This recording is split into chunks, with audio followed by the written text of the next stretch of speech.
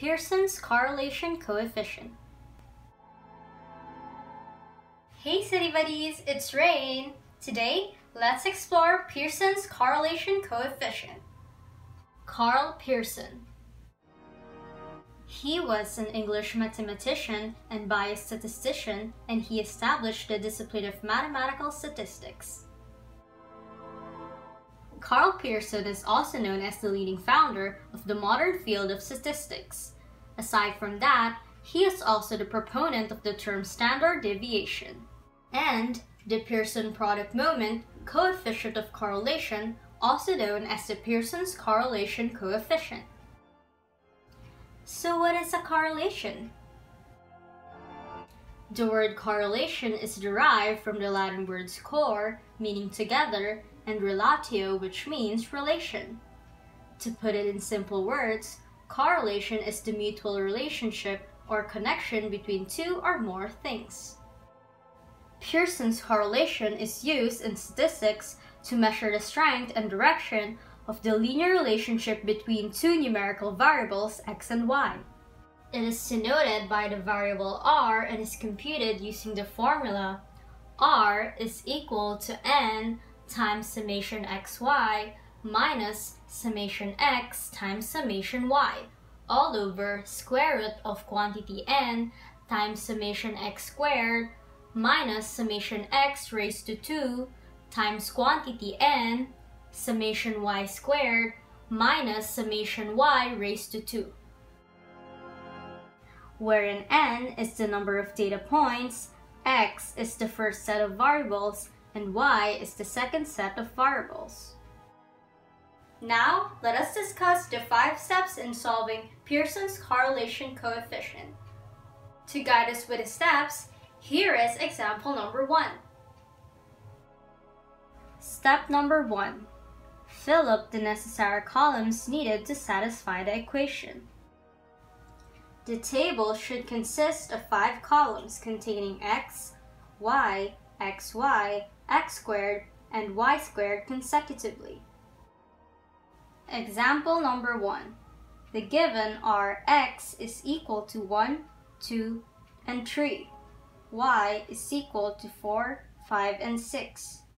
So let us place the x variables in the first column, while the second column contains all the y variables. On the other hand, the third column, which contains xy, or x times y, is the combination of multiplying each x variables to each y variables. So 1 times 4 is equal to 4, 2 times 5 is equal to 10, and 3 times 6 is equal to 18. The x squared, or the fourth column, contains the x variables that are squared, just like this one. It is also similar to multiplying each variable by itself. 1 squared, or 1 times 1, is equal to 1. 2 squared, or 2 times 2, is equal to 4. And 3 squared, or 3 times 3, is equal to 9. And the same goes with y squared. So this time we are going to do the same procedure, but we will use all the y variables, just like this one. And it is the same as multiplying each y variable by itself. 4 squared, or 4 times 4, is equal to 16. 5 squared, or 5 times 5, is equal to 25. And 6 squared, or 6 times 6, is equal to 36. Let's move on to the step 2. Get the summation, or add all the values in each column. So the first column you need to add 1 plus 2 plus 3. The second column, add 4 plus 5 plus 6, and so on. So the summation of x is equal to 6. Then the summation of y is equal to 15. On the other hand, the summation of xy is equal to 32, while the summation of x squared is equal to 14. Lastly, the summation of y squared is equal to 77. Step number 3. Substitute the values in the formula below. wherein n is the number of data points, x is the first set of variables, and y is the second set of variables. Let us check if we completed all the needed data. We already have the first set of variables.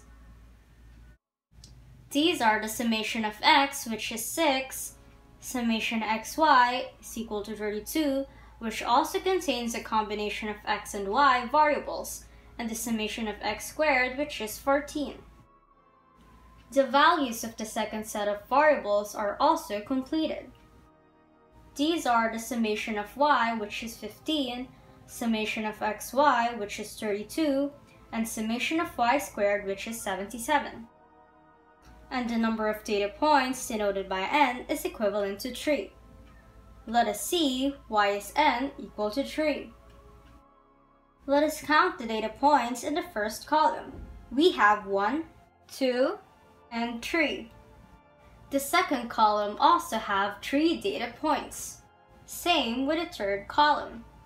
3 data points are also present in the fourth column. Same with the last column. Therefore, we can conclude that the number of data points, or n, in the example number 1 is equal to 3. So let us continue to substitute the values in the formula.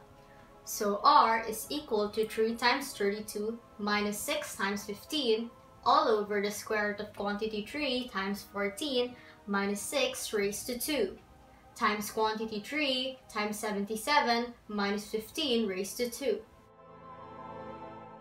Moving on, we have step number 4, which is solve for the equation.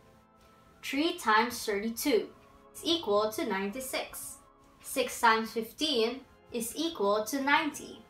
3 times 14 is equal to 42. 6 raised to 2 is equal to 36. 3 times 77 is equal to 231. 15 raised to 2 is equal to 225. 96 minus 90 is equal to 6. 42 minus 36 is equal to 6. 231 minus 225 is equal to 6.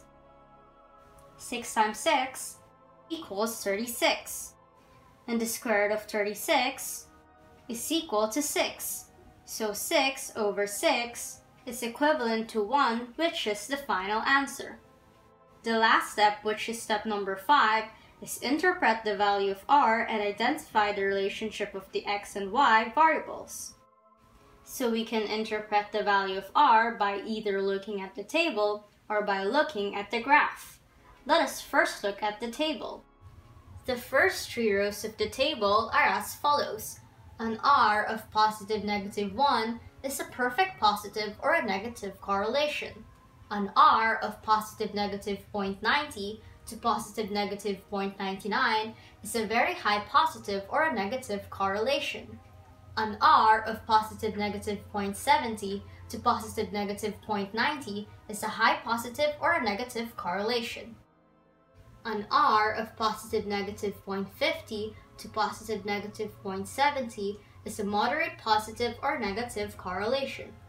An r of positive negative 0.30 to positive negative 0.50 is a low positive or negative correlation. The last 2 rows of the table are as follows. An r of positive negative 0.10 to positive negative 0.30 is a very low positive or a negative correlation. An r of positive negative 0.0 to positive negative 0.10 is a markedly low and negligible positive or a negative correlation. So the answer to the example number 1, which is r is equal to positive 1, is interpreted as a perfect positive correlation, which means that the relationship of x and y variables are strong. We can also determine the relationship of x and y variables by looking at its graph. Here is an example of the graph of a positive correlation. It is considered a positive correlation if the direction of the plotted points in the graph is an upward slope from left to right. This is how a negative correlation will appear in a graph. If the direction of the plotted points is a downward slope, then it is interpreted as a negative correlation. And there is no correlation when the plotted points do not have a definite direction, because they are just scattered in the graph. Here is the graph of example number 1, wherein r is equal to 1. The plotted points are 1, 4, 2, 5, and 3, 6. And by looking at the graph, we can see that the direction of the slope is upward, so it is a positive correlation. Activity time! Answer the following word problems. Question number 1. During the 25th intramurals of Learning with Reine Academy, entitled Fitness Comes in All Sizes, 5 students participated in the 25-kilometer race, but only one was successful in finishing it, as shown in the table. The participants are Alice, who weighs 10 kilograms, covered a distance of 5 kilometers. Elsa, who weighs 20 kilograms, covered a distance of 10 kilometers. Kendra, who weighs 30 kilograms, covered a distance of 15 kilometers. Leon, who weighs 40 kilograms, covered a distance of 20 kilometers. And Rio, who weighs 50 kilograms, covered a distance of 25 kilometers. The x variables are 10, 20, 30, 40, and 50, while the y variables are 5, 10, 15, 20, and 25.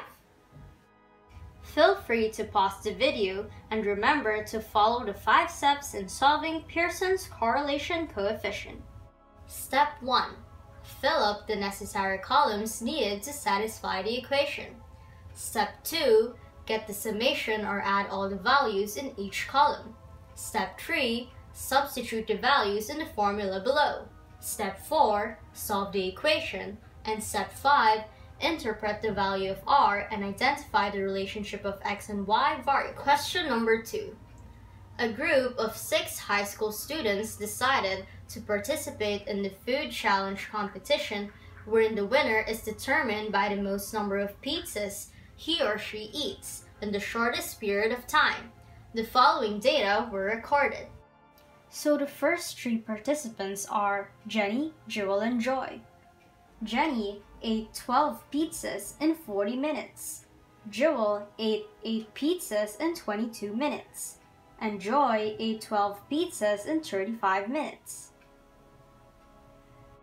While the last 3 participants are Leah, Raven, and Ricky. Leah ate 23 pizzas in 20 minutes. Raven ate 24 pizzas in 20 minutes. And Ricky ate 5 pizzas in 19 minutes. The x variables are 12, 8, 12, 23, 24, and 5, while the y variables are 40, 22, 35, 20, 20, and 19. Pause this video and answer the word problem using the 5 steps in solving Pearson's correlation coefficient. Step 1. Fill up the necessary columns needed to satisfy the equation. Step 2. Get the summation or add all the values in each column. Step 3. Substitute the values in the formula below. Step 4. Solve the equation. And Step 5. Interpret the value of r and identify the relationship of x and y variables. Checking time! Question number 1. During the 25th intramurals of Learning with Reine Academy, entitled Fitness Comes in All Sizes, 5 students participated in the 25-kilometer race, but only one was successful in finishing it, as shown in the table. Here are the data collected. Step number 1. Fill up the necessary columns needed to satisfy the equation. This is what your table should look like. Let's move on to the step 2. Get the summation or add all the values in each column. Summation of x is equal to 150. Summation of y is equal to 75. Summation xy is equal to 2,820, while summation x squared is equal to 5,500, and summation of y squared is equal to 1,375. Step number 3. Substitute the values in the formula below. So if you substitute the values in the formula, R is equal to 5 times 2,820 minus 150 times 75 all over the square root of quantity 5 times 5,500 minus 150 raised to 2 times the quantity of 5 times 1,375 minus 75 raised to 2.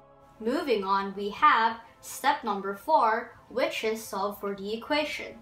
The final answer is R is equal to 1.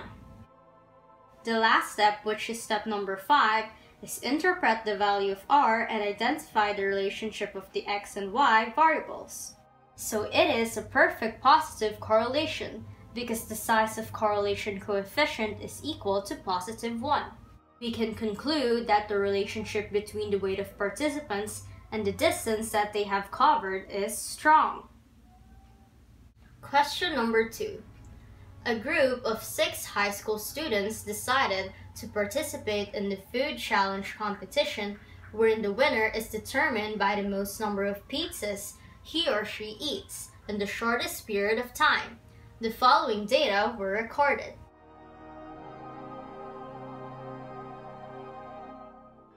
Step number 1. Fill up the necessary columns needed to satisfy the equation. This is what the first set of rows in the table should look like. And the last 3 rows should look like this. Let's move on to the step 2. Get the summation or add all the values in each column. The summation of x is 84. The summation of y is 156. Summation xy is equal to 2,111. While summation x squared is equal to 1,482, and summation of y squared is equal to 4,470. Step number 3. Substitute the values in the formula below. So if you substitute the values in the formula, it should be R is equal to 6 times 2,111 minus 84 times 156. All over the square root of quantity 6 times 1,482 minus 84 raised to 2 times quantity 6 times 4,470 minus 156 raised to 2. Moving on, we have step number 4, which is solve for the equation. Final answer is R is equal to negative 0.2052. The last step, which is step number 5, is interpret the value of R and identify the relationship of the x and y variables. The answer to question number 2 is a very low negative correlation, which means that it has a weak relationship. That's it for today's video. See you soon, study buddies. Bye! If you liked this video, give it a thumbs up and subscribe!